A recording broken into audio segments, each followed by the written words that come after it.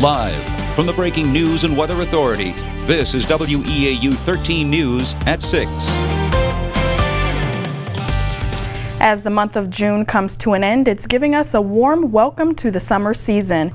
Well, it's been one day after a vigil was hosted for two missing Wisconsin brothers, and authorities say the investigation is far from over. While the beautiful summer weather is bringing many outside to enjoy it, but officials have a warning for those thinking about entering the river. A Madison woman is facing charges after allegedly trying to set a man on fire. Police were called to a Citgo gas station on Thursday around 11:30. Tajma. All right, thanks, Tucker.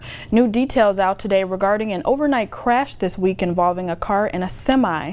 Eau Claire police say 47-year-old Scott Peterson was hospitalized after this head-on collision on Highway 53 in Eau Claire. Governor Tony Evers has vetoed 4 abortion bills passed by the Republican-controlled legislature. One bill Evers vetoed today would have imposed criminal penalties on doctors. Welcome back. Well, it may be late autumn, but we got a sign of summer today. So raising funds to help them keep coming to the Y is very, very important. Yeah, and especially since the YMCA's in our area have merged, how is this fundraiser going to help with that? Well, another beautiful summer day ahead of us tomorrow. Drew has your full Sky 113 forecast next. You're watching WEAU 13 News at 10. Sky 113 meteorologist Tucker Antico is on the WEAU patio with the first look at the forecast. Hi, Tucker. How's it feeling out there? Hey, Tajma. The Chippewa Valley Regional Airport held an event today to help those with intellectual disabilities get used to the flying process. So with a rainy Labor Day, I guess we won't be going to any barbecues. You say it's so sad.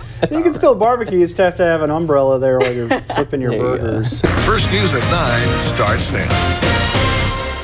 Good evening and thanks for joining us tonight. I'm Tajma Hall. In our top story, the search for missing Wisconsin teenager Jamie Kloss continues as people hope the holiday season could bring her home. The FBI and Wisconsin Department of Criminal Investigations continues searching for leads.